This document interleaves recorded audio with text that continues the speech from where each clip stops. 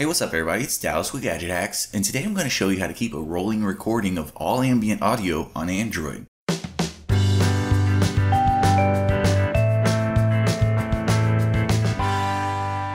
Now, we've all had times where we wish the real world came with a DVR feature. Whether you're taking notes in class or you want to settle an argument about something that was said, it would be really nice if we could flip back in time real quick and get a chance to hear things a second time. Well, a free and open source app called Echo can actually do this for you. It keeps a constant rolling recording of everything that was said within earshot of your phone, so at any point you could just press a button to go back in time, so to speak. Now you can find this app on the Google Play Store, but the developer has stopped updating that version, so you'll only find the latest and greatest on the f-droid repository.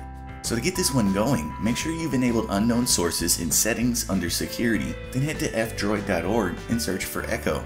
Alternatively, you can find a direct link to the download page in step 1 over at my full tutorial, and that might be a little easier.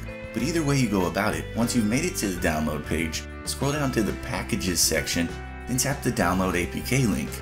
Then once the file is saved to your device, go ahead and tap the download complete notification to launch it, then press install on the following screen. When that's finished, simply open Echo to enable its audio recording service, and from now on, everything your phone hears will be documented. At this point, you really could just exit the app and go about your business, and it would keep recording everything it hears in the background. But there are a few more aspects to it that I should probably cover. First of all, yes, this will cause a bit of extra battery drain. Echo itself is a very efficient app, but because it records audio when your screen is off, it has to prevent your phone from entering deep sleep. So the battery drain should be about the same as streaming music with your screen off. And as for real world numbers, I've noticed about a 10% decrease in overall screen on time since I installed this a few days ago. It's something that could easily be mitigated by plugging your phone in for an extra 30 minutes throughout the day. So if you're fine with that, you won't have any issues with Echo.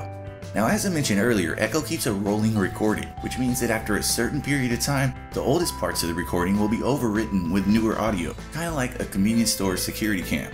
But the length of that recording will vary depending on your device's hardware, so you may want to tweak some options to get a longer buffer. If that's the case, just tap the settings button from Echo's main menu and then you have a couple of options. You can either increase the system memory usage or decrease the audio quality, and both of those options will get you a longer recording. Then when it comes time to play back the audio, you'll need a media app that's capable of playing WAV files. I'd recommend VLC if you don't already have one. Beyond that, just head to Echo's main menu where you'll see 3 buttons near the top of the screen. Each of these buttons will generate an audio file with a different length, so just pick the duration that works best for you. From here, you could press send to share the file with any compatible service like your email app, or you can press play to hear it now. At this point, it'll open in your external WAV player, and playback will start at the beginning of your recording. So it's definitely a cool concept, and depending on your use case, Echo might even be an indispensable app. But for the full breakdown, be sure to check out my article over on GadgetHacks.com. And as always, we'd appreciate it if you would like and comment on this video and subscribe to our channel. So we'll see you again next time, folks, but until then, happy gadget hacking.